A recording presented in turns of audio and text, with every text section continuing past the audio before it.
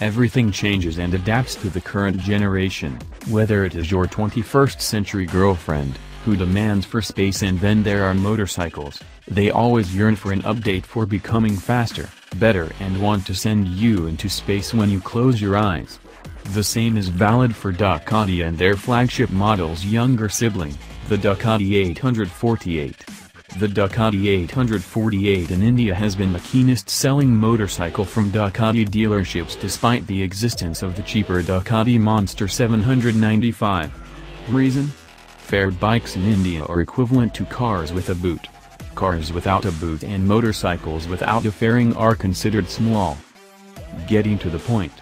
The 848 is finally ready to be updated.